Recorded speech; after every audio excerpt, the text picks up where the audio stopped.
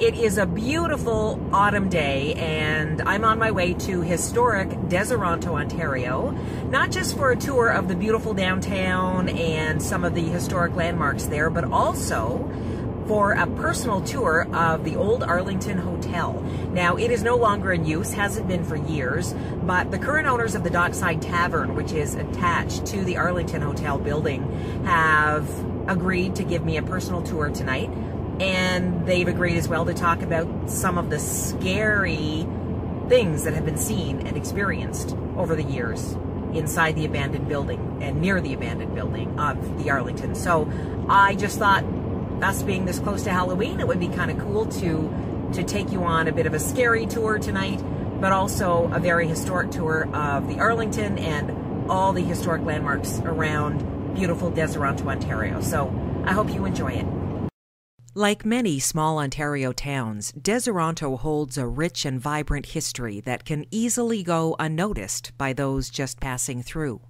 A group of Mohawks became this area's first settlers after fighting alongside the British in the American Revolutionary War, and they established a church here the same year they landed on these shores back in 1784. It was first built as a log church close to the present site, and the current building was built in 1843. King Edward VII honored Christ Church with the additional title of His Majesty's Chapel in 1904, and today it's known as Christ Church, Her Majesty's Chapel Royal of the Mohawk. In the chapel cemetery, you'll find the grave of renowned Mohawk chief, speaker, and physician, Dr. Oren Hayateka. Among many other accomplishments, he attended the universities of Toronto and Oxford. In 1871, he was a member of Canada's first Wimbledon rifle team, and in 1874, he became president of the Grand Council of Canadian Chiefs. The eastern part of the Mohawk Reserve was patented by John Culbertson in 1837, a move that has since met with speculation as to whether or not it was actually legal. And as of the date of this production, the tract is now the subject of a land claim that is under negotiation. Culbertson registered a survey for the village in 1850, and the settlement was called Mill Point from then until 1881. Hugo B. Rathbun acquired many village properties around 1855 and began to build a small empire thanks to his shipyard and sawmill. In 1871, Mill Point was incorporated as a village, and in 1881 it was renamed Deseronto and officially became a town in 1889. By the turn of the century, Deseronto was a bustling community. Naylor's Theatre was built in 1901 and served as a venue for vaudeville acts before being converted into a movie theater in the 40s. The building was designed by Belleville architect Thomas Hanley, and terracotta from the Rathbun Company's terracotta factory just up the street was used on the exterior. The theater closed after owner Thomas Naylor's death in 1922 and reopened in 1947 as the Deseronto Bayview Theater, managed by Stan Merrick, who also happened to be proprietor of the Arlington Hotel, not far along Main Street, just past the post office. And there are those who say that the ghost of Stan Merrick has been seen inside the hotel. Today, the Dockside Tavern is attached to the shell of what was the Arlington. The building is fascinating not just to ghost hunters, but also to fans of author Frances Atani, whose great-grandfather was once a proprietor of the hotel as well. Her grandmother was born in the house adjoining the Arlington in 1898, and Atani used her life story as the inspiration for the main character in her award-winning novel, Deafening.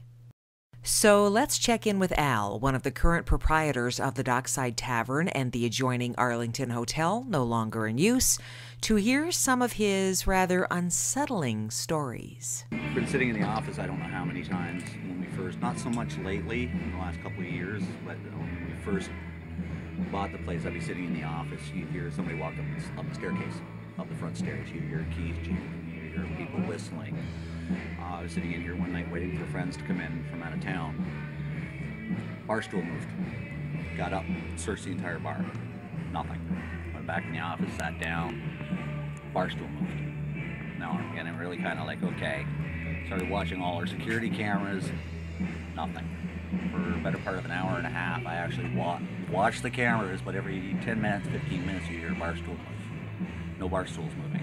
One of my bartenders and his girlfriend were in here one night about 10, 11 o'clock. We used to stay open until midnight, and they were over at the pool tables, probably 20 feet away from the bar,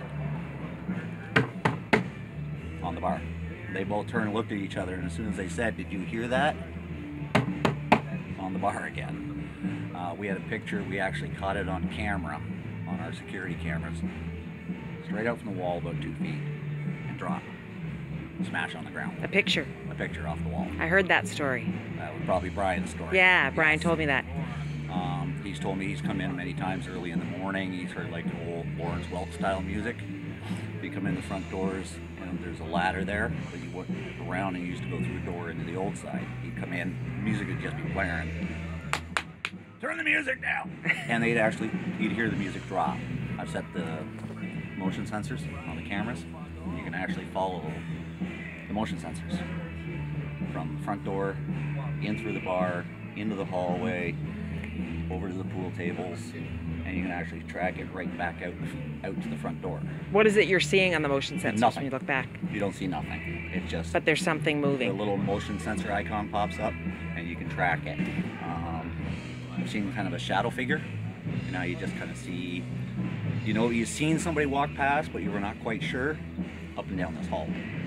They're always heading towards the front, towards the girls' bathroom. Get up, take a look.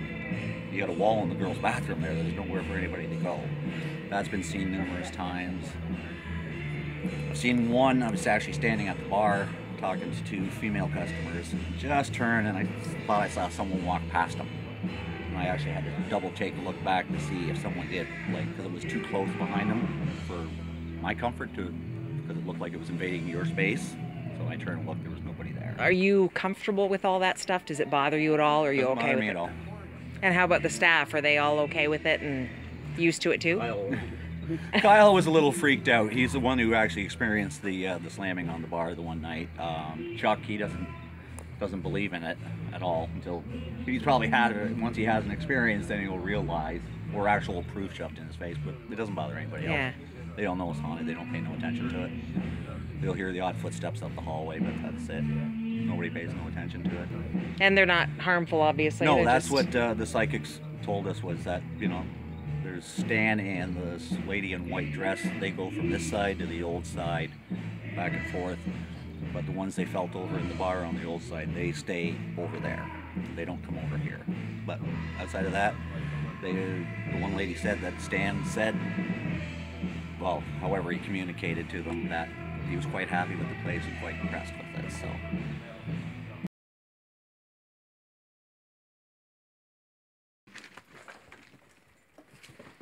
So never having been in before, maybe you can tell me a little bit about kind of where we are and what this was. And this is actually the bar. Oh, okay. Behind all this junk. That's the bar. The beer room's back there. Outside of that, I really don't know. I used to drink here. Won't take you down, but that's the actual hand-dug basement from like 1810. Wow. Down there. Okay. And this was just basically... beverage room. Everyone drank beer pretty well. It was draft was the Yeah. big popular thing, and they would serve, 5 nickel drafts. Yeah. And they come up with a tray, full of the little glasses. You have experienced weird things here, right, Al? Like you've yeah. seen weird things. Yeah. So tell me a story. Has anything happened in this room that we're in? In here? No. No? Okay. Upstairs, Will you take yes. me somewhere where something weird Yep. happened and tell me about Yep. it? Awesome. Like I said, I know where I'm going, so... I feel like I know where I'm going and I don't, but I fearlessly follow. So were these actual hotel rooms up here? Yes. Is this what we're doing? Okay. Yes. These are actual hotel rooms. Now, I haven't seen it personally myself. My stepfather, Brian, the older gentleman, just was in the garage there. He's seen it on numerous occasions. A couple of years ago, the library does a haunted house walk. Yeah. And they brought in a couple of psychic mediums. Didn't tell them a thing. They hit the top of the stairs. We opened the door. First thing they said is, "Did you see the cat?" I never told them anything about a cat. There's a ghost of a cat that runs through here. It runs up and down this hallway. Yeah. And like I said, I didn't tell the psychics anything, so I let them pick up their own feelings. Wow. Well, Another it used room. to be what the match factory across the road, the cannery was across the road, train station was here, so these rooms. Wow, were look at the old booked, like, wallpaper. all the time. That's neat. And the last room this way. Wow. That's pretty incredible, really, to think about the history in all these old rooms. Yeah, it'd be interesting if the walls could talk. Yeah. To see what all happened in here over the years. So. Yeah. Now, I know I don't feel it myself, which is actually surprising, but there's one corner here, and I won't tell you, that people actually pick up a really bad, cold, chill vibe, and I won't tell you where, so if you pick it out of the room. Wow, I love all the old exposed brick and big windows. Wow, it must have been beautiful in here originally. Oh, You there know? was several hotels in town. Yeah. And they were all beautiful.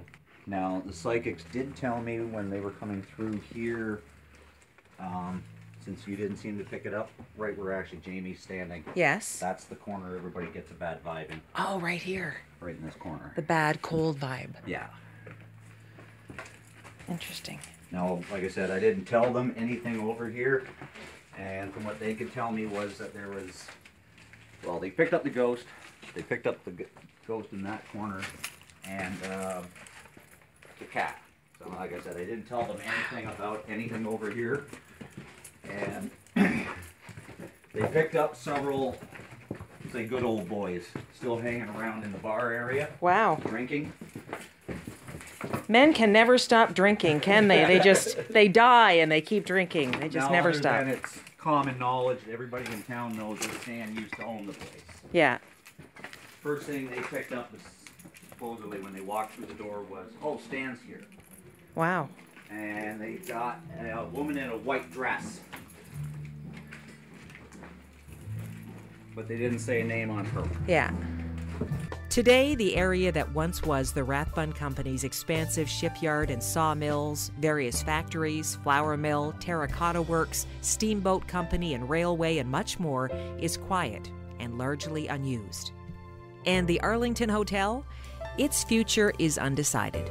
The current owners have plans, but could it ever be as it once was? Perhaps what's more important is that it's still here at all. And because of that, the ghosts of its past, real or imagined, still have a place to call home.